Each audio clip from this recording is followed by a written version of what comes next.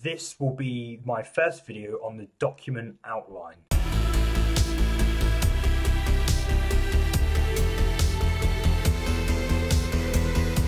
If you don't know what document outline is, essentially it's a table of contents for your web page, and there's a way of doing this in code using headings, which again forms a document outline. There are 6 headings you can use, from 1 to 6.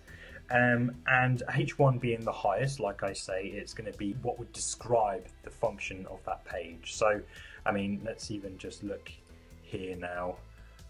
H1, so they have made that a H1.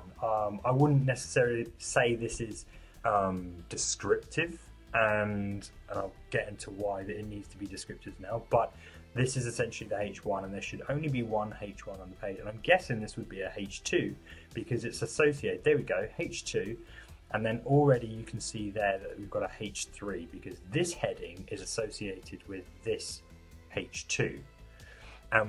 What happens then, the next H1 you see, because a web page will read the document from top to bottom, when we see another, if we see a H4, we know that that H4 is associated with this H3.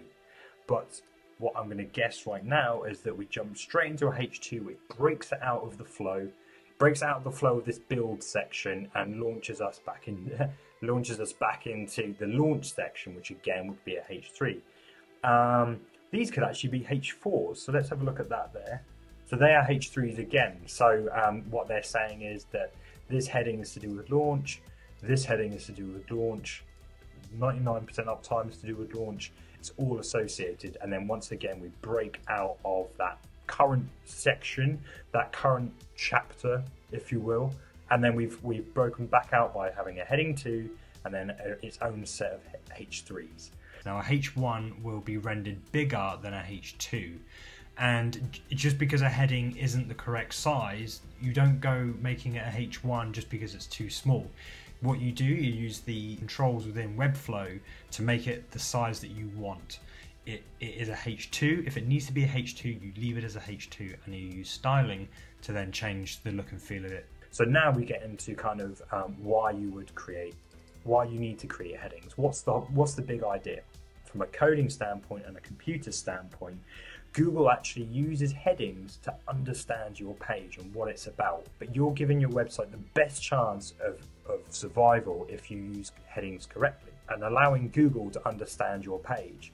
So the other aspect of that is these are really good places to put keywords in about your website. So if you want to rank specifically for web design, you want to make sure that web and design and graphics and sketch or whatever tool, you want to make sure these types of words are kind of sneaking their way into these headings, because it's a good way to rank for SEO, particularly the H1, which is why I don't think this is necessarily good H1.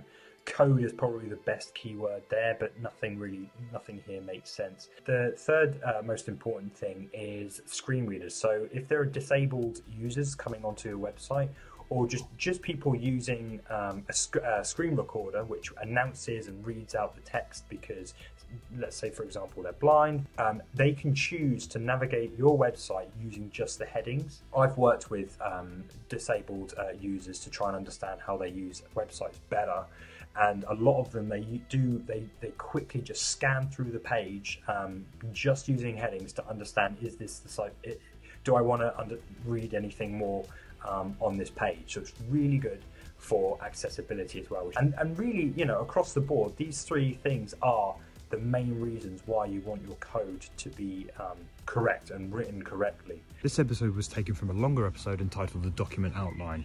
So if you want to dig a little bit deeper, then I suggest you check out that episode. If you're interested in hearing more about Webflow and the underlying code that happens, then please subscribe to my channel. I release episodes every single week. Cheers.